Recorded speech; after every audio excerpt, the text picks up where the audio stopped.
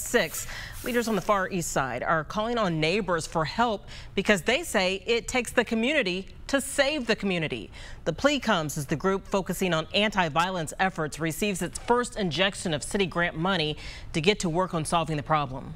Our TV6's Nicole Griffin is working for you, showing us how they plan to use the money and why they need your help.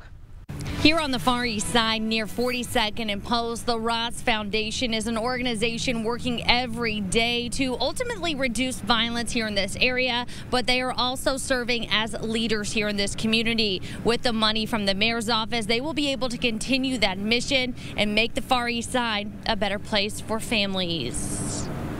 We need the community more than ever right now. As the city of Indianapolis is on track to break another homicide record in 2018, Darius Ross, the founder of the Ross Foundation, is calling on his community on the Far East Side to get on board and fight back. Our young people are dying younger and younger every year, every week, every month. And until our community come together and unified, we'll never see those type of situations decline. Ross just received part of a $60,000 grant from Mayor Hogsett to help fund the organization's crime prevention program. It's called BASIC. It stands for Building Alternative Solutions in Our Community. There are 3 parts to the program: community engagement, individual intervention, and support. We identify young people who are more likely to be a shooter or likely to be shot.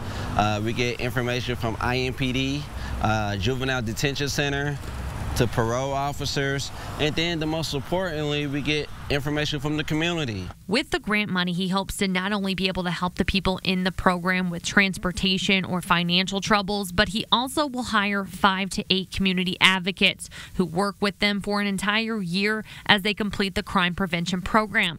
But the advocates and Ross can't do it alone. We need more community support. We want the community to get involved with this program. The community advocates will serve as life coaches and violence interceptors. Ross wants them to be people who live on the Far East Side and understand the struggles that some people face.